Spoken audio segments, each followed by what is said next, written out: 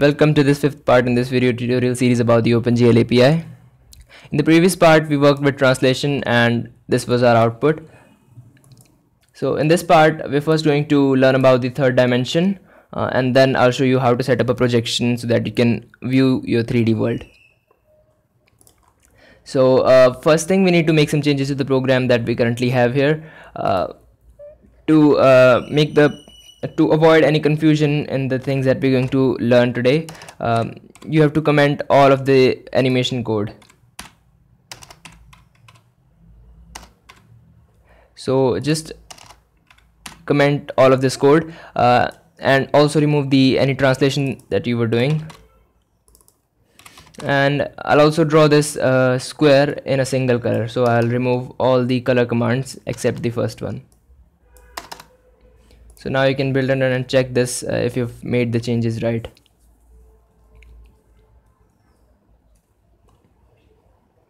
So this is it. So now let's talk about the third dimension. So if you have worked with the 3D coordinate geometry, you'll be quite comfortable with the things that we're going to learn now. If you've not, it'll take a bit of time before you get experience to it. So you just have to be patient, and it takes time getting used to the 3D coordinate system if you've not yet worked in the third axis. So this is the 3D coordinate system. It has x, y and z axes, and the third axis is the z axis. Like a square is a two-dimensional object, but a cube is a three-dimensional. Now it has a third dimension, which is in addition to length and breadth. Like a square has equal sides, and then there's the height. So that is the third new dimension. So similar way here in the 3D world that we have inside our API, we have the x-axis, then we have the y-axis. Now these lie in the plane of your screen, so this is towards the right side. Sorry, this is y-axis, and the y-axis points upwards, and the positive z-axis points outwards. So this is the positive z-axis, and into your screen is the negative z-axis. So all you have to do is remember that the coming out of the screen is the positive z-axis, and going into the screen is the negative z-axis, and the x and y-axis will be as usual as we have used so far. Now you have to use 3 coordinates to specify a point inside the 3D world. So like first you have to specify the x position of a point, and then you have to specify the y position of the point, and then you have to specify its depth. Like you have to specify a point and then its depth, which is the z coordinate. So it'll lie somewhere in your 3D world. So that is how you specify a point inside the API. You need 3 vertices. Now if you look at the function calls to specify the vertices, we use the vertex2f function, which specifies 2 coordinates for each point. So instead now we'll use the vertex3f function, which also allows you to add an additional argument, which is the z coordinate. Now this what I just did here didn't make any difference, because if you use the vertex2f call, the vertex is always specified in a 3D format, but if you use the vertex2f function, the z coordinate is automatically set to 0 by your API. So all the changes I made here didn't make any difference. So I can do this to all of these, because now we're gonna need to use the z coordinate as well, but I'll initially set this to 0 here. This will not make any difference. If you want to check, you can build it on your application and see that it doesn't create any difference really.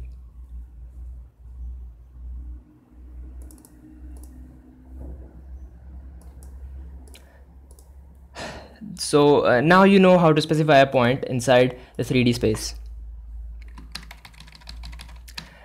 Now the next thing is viewing your objects inside the space. Now just as you specify, just as you drew a square here, now if you look at the geometry and map this geometry onto your screen, onto the coordinate system, you'll find that it represents a square. Sorry, I'll draw it in a different color.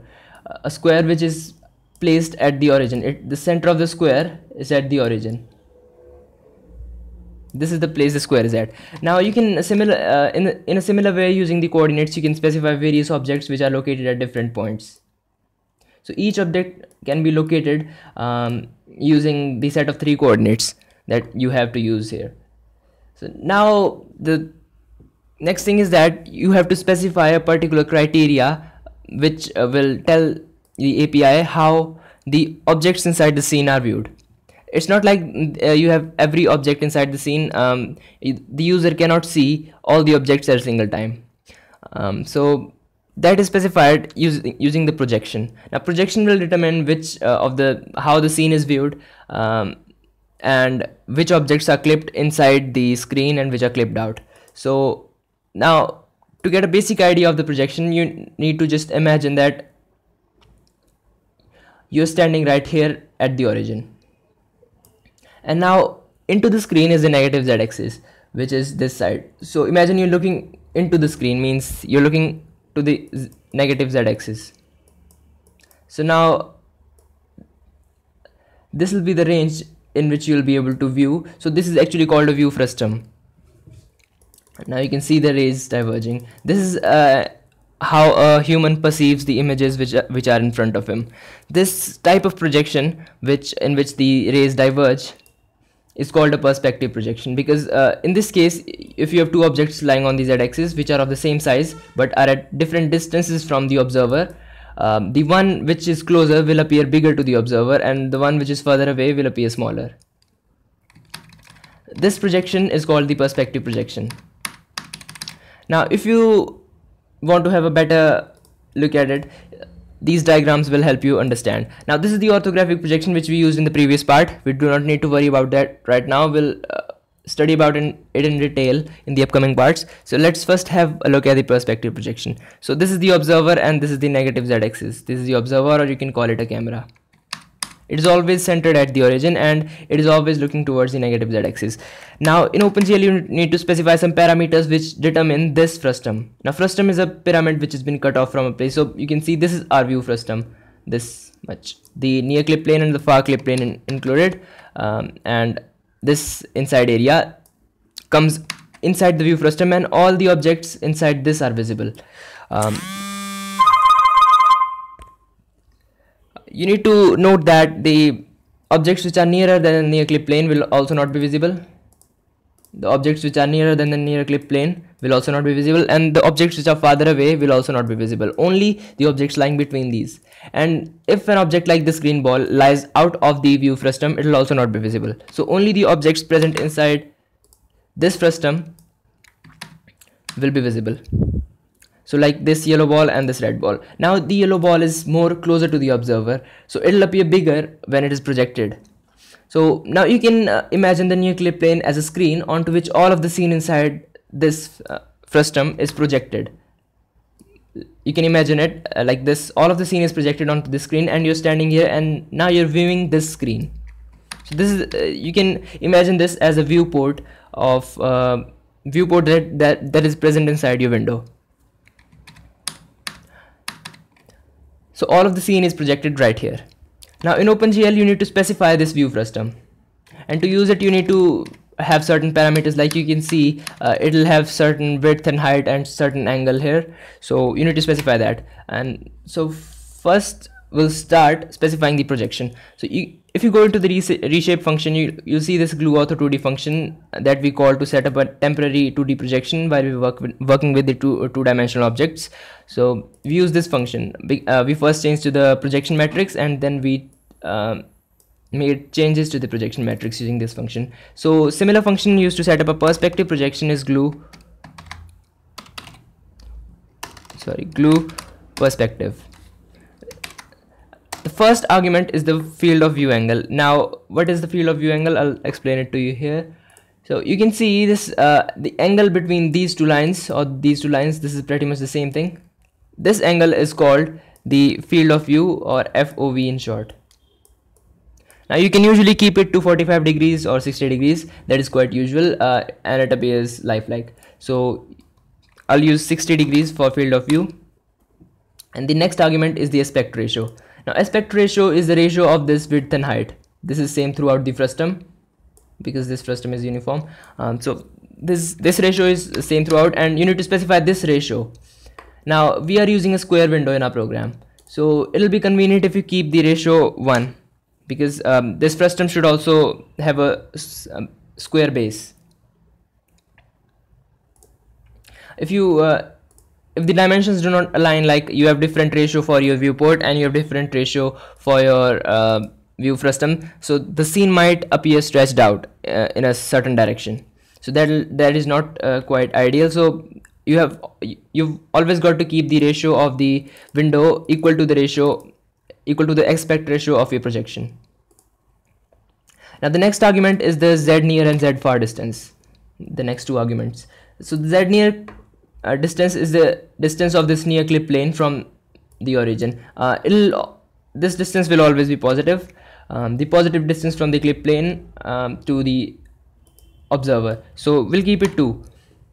And the far clip plane, you can keep it as large as you like, but it'll be convenient to not to keep it too large, because if too many objects are drawn inside your scene, that might result in performance issues of the computer.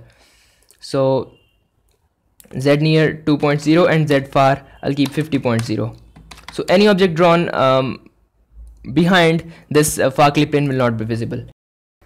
So now I'll use a diagram to demonstrate what was going on here. So let's suppose this is our view frustum. Now I cannot actually draw a 3D frustum, so I'll just use a triangle. So this is the near plane and this is the far plane. So these are the negative coordinates here, but the distance is always positive. So the near plane and far plane distance is always the positive distance from the origin to the plane.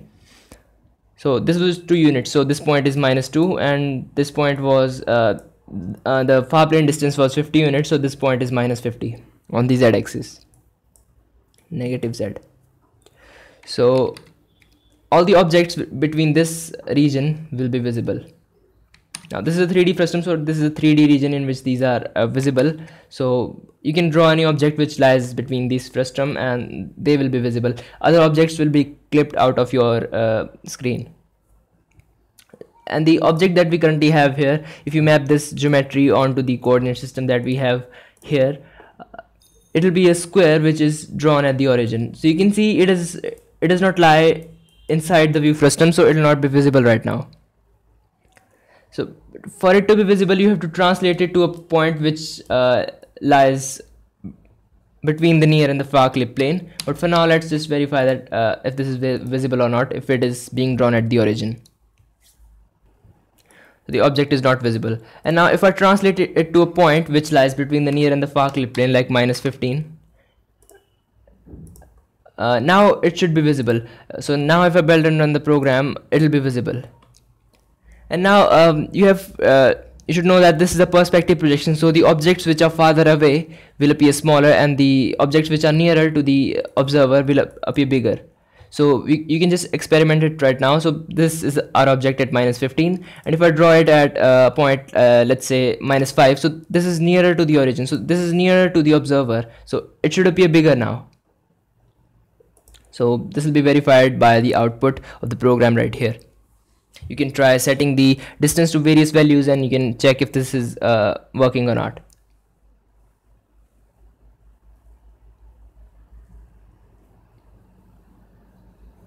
So this is definitely bigger than the output we had in the previous part. So the object is not changing its size, it's just changing its distance from the observer. Now you can actually use the animation code that we had in the previous part to translate it on the z-axis, just like we did on the x-axis in the previous part. So now the range of the variable, it'll go from -5, let's say, to -15. Though the variable is called x position, but we'll use it for the z-axis, so this will be x position. So now if you build and run this, you should get an animating effect that the object is going away from you and then it is coming nearer.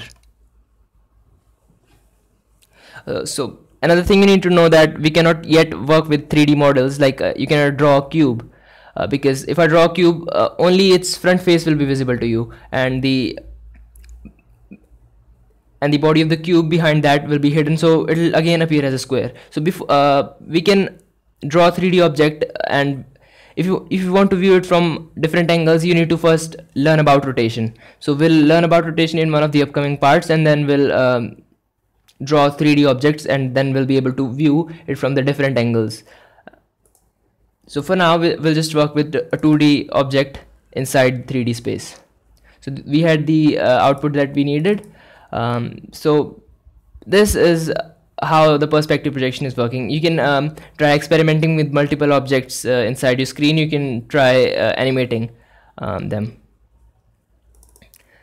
So you can also try drawing the geometry of the cube at a different position. That is really up to you if you want to do that, although we'll do that in one of the upcoming parts.